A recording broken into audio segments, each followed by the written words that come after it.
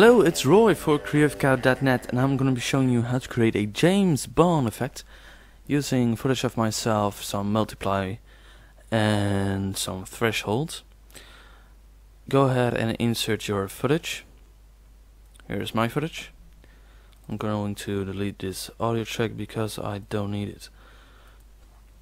I am going to cut this right where the action starts, which is here, and where it ends, which will be somewhere near here. So here is my footage. It's me walking in, draw the gun, aim at the camera, shoot, and then the clip ends. That's okay.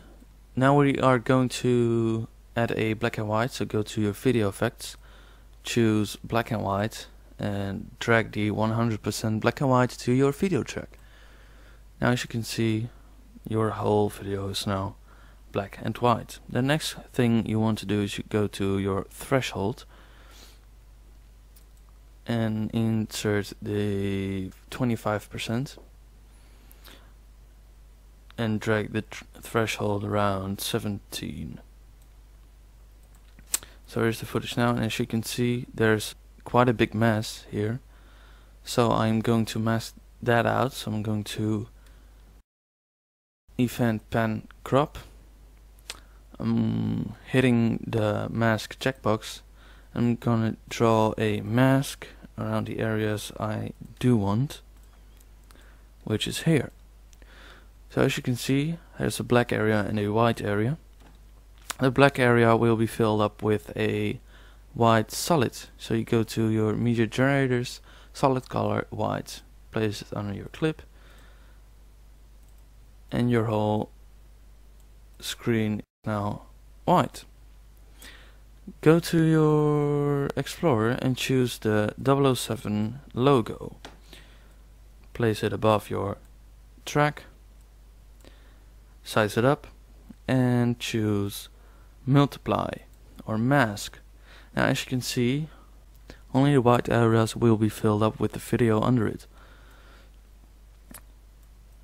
So I'm going to go to track motion. I'm going to size this up a little bit and make a slide. Copy your Y, Ctrl C, and drag this somewhere near here. Paste it. Drag the timeline just before the shot. You can see the shot is fired here. I think somewhere near here. I am going to drag this till the point where it is now. Gonna paste the Y again, and here is your slide. At this point there is a zoom out, so I'm going to create a new keyframe and I'm going to zoom out the logo.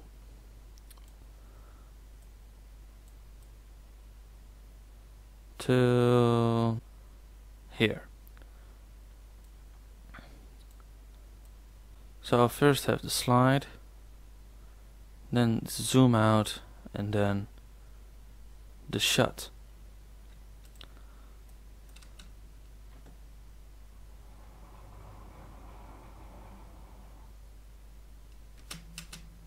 So at this point I'm going to add my soundtrack under it.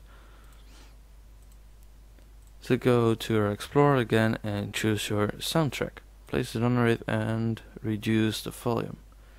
It's pretty loud, so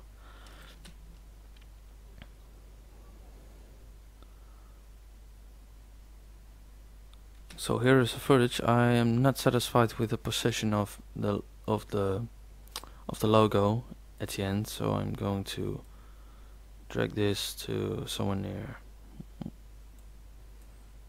maybe something bigger.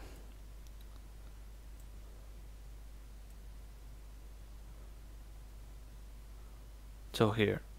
Okay, that's alright.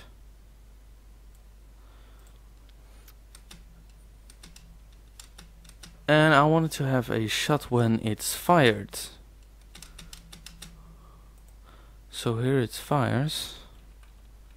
Go to the exact position on a timeline where it's fired. It's here. Choose high definition suppressed gun shot and place it here. Reduce volume.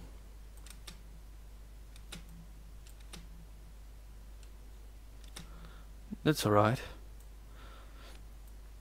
Size your soundtrack. Wait, make a little bit of fade out at the end, fade in on the beginnings. You only need to fade out the logo, as you can see. Maybe a blood kind of effect at the end. So go to your media generators and choose red and place it under your logo at the end after the shot has been,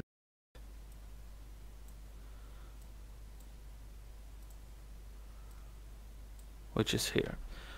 Go to the generated media and make it darker. Make a little fade in on the beginning. And here we have our James Bond effect.